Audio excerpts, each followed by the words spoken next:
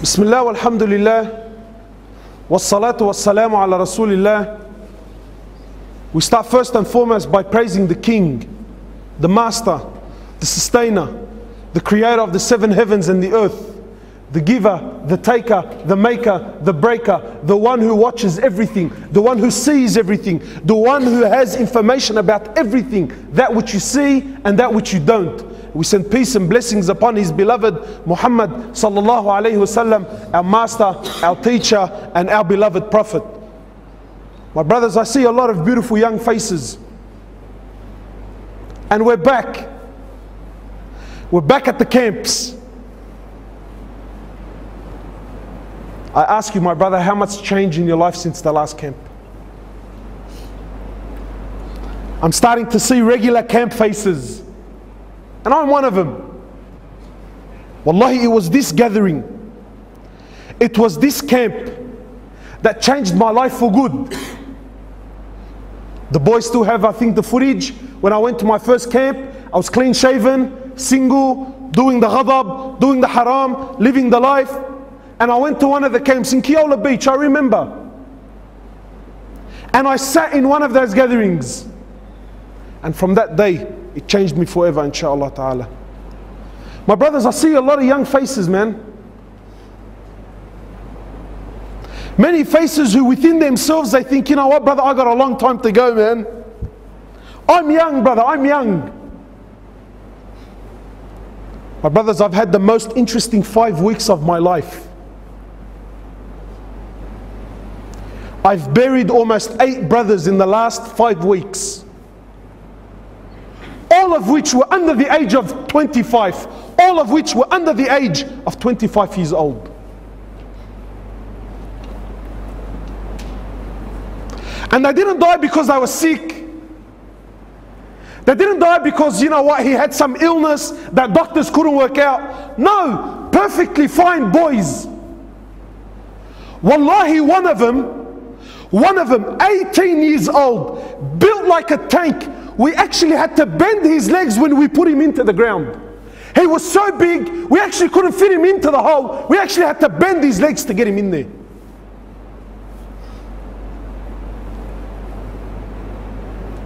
Eight, under the age of 25. And ask me how many of them prayed. None of them.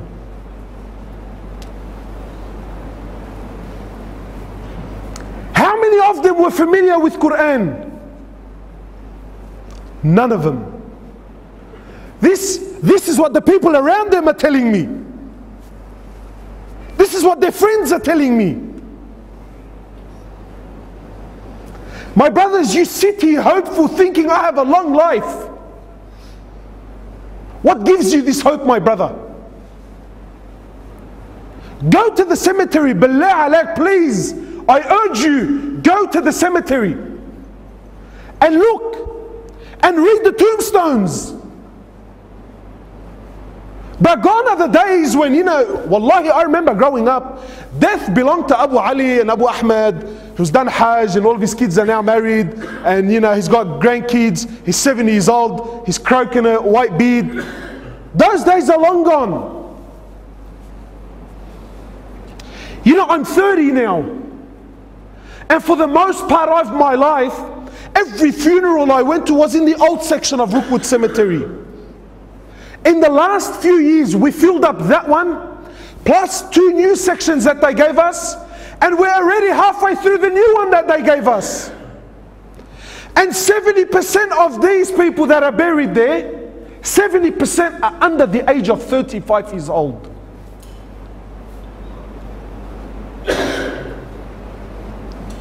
And yet we're still running amok in this world. We're still running amok. My brothers, life is serious, man. I hate to break it to you, wallahi. You know, I can sit here and give you this nice, beautiful talk with the Indian background dancers, Aflam Hindi. I can do that for you, inshallah, and make you feel good. You know, brothers tell me, brother, why have you become so pessimistic? Why don't you speak about the mercy of Allah, the rahmah of Allah? Give people hope. Sometimes hope in the wrong hands, hope in the wrong hands can actually destroy the person.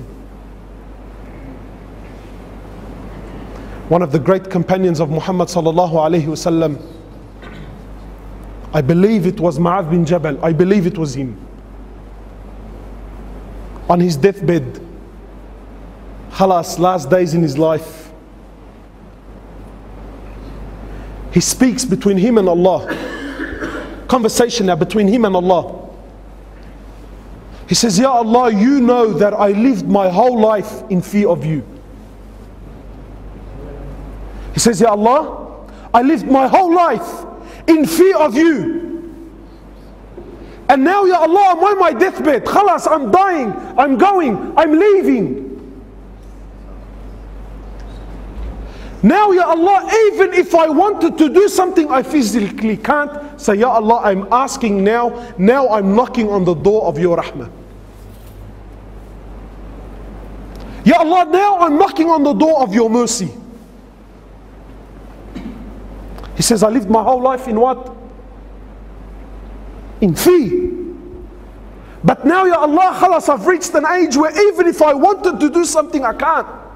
I'm too old, I'm too fragile, I'm too brittle, I'm too sick, I actually can't get out of the bed. Now, Ya Allah, now at this moment of my life, I'm knocking on the door of your mercy. Ya Allah, I'm asking that you have rahmah upon me.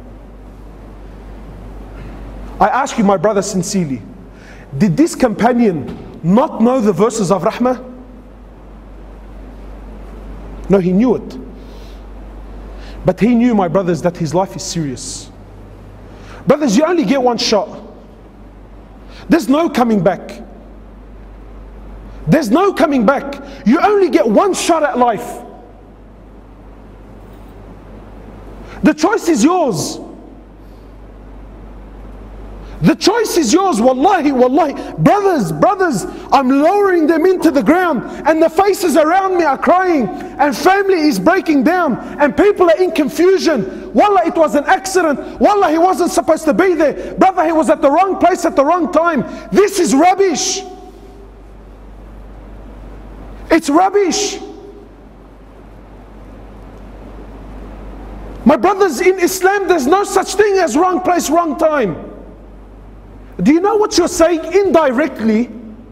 What you're saying is Allah made a mistake when a'udhu billah.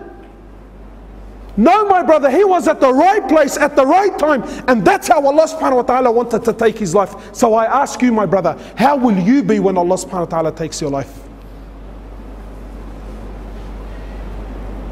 Why is it that we're 20 and 25 and 26 and 30 and we still feel like we're young? Brother, what made you young?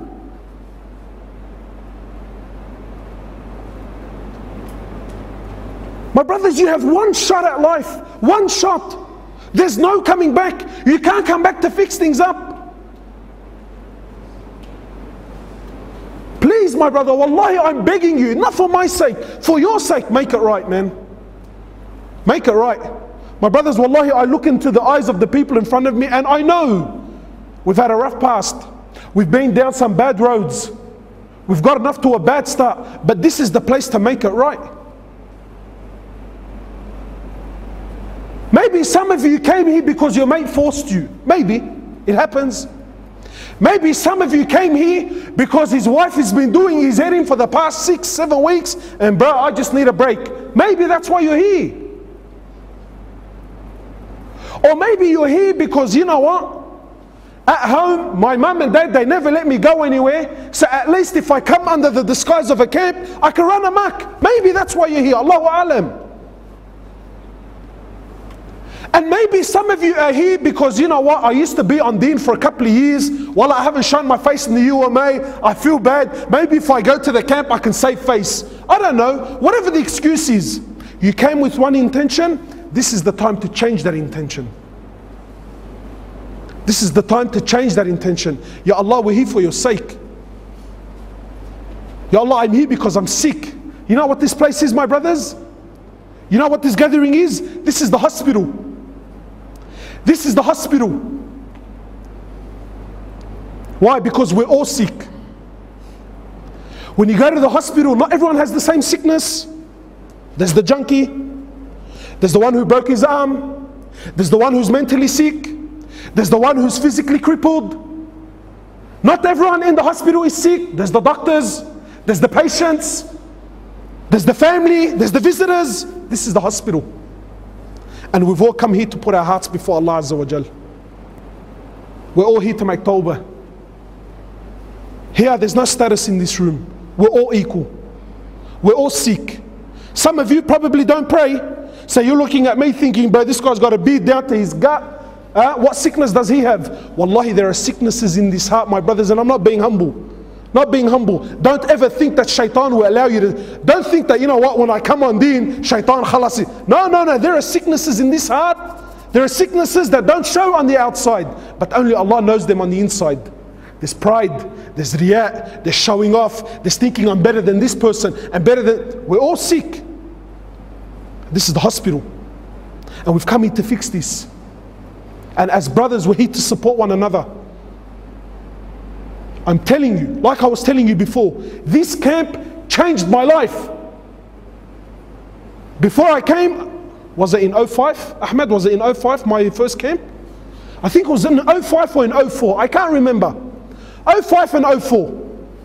Some of you, you've been coming to camps for a while now, and you're thinking, yeah, you know what? This camp, you will only get out what you put in. This is a tool. When I went to my first camp, I never knew brothers, never knew mahabba, praying together. Wallah, I never knew any of this. But I seen something special. And in my heart, wallahi, in my heart, I wanted to be a part of it. I wanted to be a part of it. So I made friends with Fulan, and made friends with Fulan, and I met the Shaykh for the first time, and you know, but I was hungry. And then what happens? The brother said to me, brother, you know, we have the UMA, yeah? We have this da'wah group. You can come and you can join us. This camp will not change anything. If you're going to come to the camp and go home, let me break it to you now. Wallahi, let me break it to you now. You'll have fun, yeah, you'll taste something nice, but you're going to go home empty-handed. This is the place you make decisions. I make decisions. When I go back, this is what I want. So I went back, met the boys. One camp became another, third, fourth. Wallahi, from that day till now, I've never, ever missed a camp. Never missed a camp. Why? Because the heart wants it, bro. The heart wants it. And then from being in the environment, camps, became khutbahs, became taking the boys out, became dawah, became jawla, changed my life. And this is what we want, my brothers. This is what we want. You want to die in this environment. You want to die like this. You don't want to die. Wallahi, wallahi, wallahi. Ahwal, man, ahwal. Ahwal. And brothers come up to me, imagine, all right? Brother is dying, no salah, clean shaven, in the state of zina. One brother was actually in the state of zina. Yeah? And then his friend comes up to me with tears in his eyes. He says to me, brother, is he going to Jannah?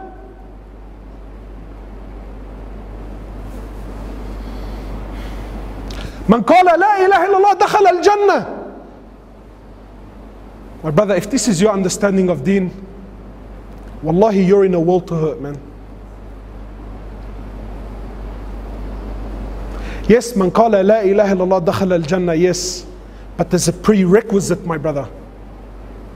If I say la ilaha illallah Muhammad Rasulullah, but I don't believe in angels, is there Jannah for me? I don't believe in Quran, is there Jannah for me? I don't believe in hellfire and paradise, is there Jannah for me? But the hadith says, man qala la ilaha illallah dakhala al-jannah. No, my brother, no, it's not that easy. It's not that easy. So my brothers, I don't want to take too much of your time. This is why we're here. Don't waste this camp. Don't waste it with foolish talk And you know, no. If we're hanging out, we're here to speak about Allah. I want to hang out with those brothers who are older than me. I want to speak to those brothers who are involved in da'wah. I want to get involved. Otherwise, wallahi, my brother, you're just another face in the crowd, man. You're just another face in the crowd. And we don't want that, man. But don't you want to stand before Allah on levels? I don't understand. Wallah, like sometimes I look at faces, bro. Aren't you hungry for it? Don't you want Jannah? I don't know, but maybe I've become an extremist, but you, don't you want Jannah? Don't you want to see Rasulullah and hug him? Don't you want to run to the companions? Don't you want to meet him? Don't you want to say, I made it, bro, I made it. I made it. Rasulullah says, I long to see my brothers. Imagine Rasulullah standing with Sahaba, says, I long to see my brothers. Sahaba looked at each other and said, oh Prophet of Allah, aren't we your brothers? He says, no, you are my companions. My brothers are those who will come after me. They will believe in me though they've never seen me. And one of them is prepared to give up. One of them is prepared to give up his family and his wealth just to lay his eyes on me. Don't you want to see Rasulullah? So inshallah, my brothers, this is it. Wallahi, these are the camps. These are the camps. You need to start thinking from now. When I go back, what am I doing? See, usually the boys have this talk when? At the end of the camp. And they will do it. But you, inside of you, if you want levels, think now. Come to the brothers, come to Libdi, come to Bas, come to whoever it is. Tell him, brother, please, man, I want in, bro. I want to be involved. So inshallah ta'ala, I ask that every single one of you, you take these next few days serious. And wallahi, I'm telling you, this changed my life. The man that stands before you, I can confidently say, it started from a camp. It started from a camp. So the ball's in your court. Subhanakallahumma wa bihamdik, nashhadu an la ilaha illa ant, nastaghfiruka wa natubu ilayk.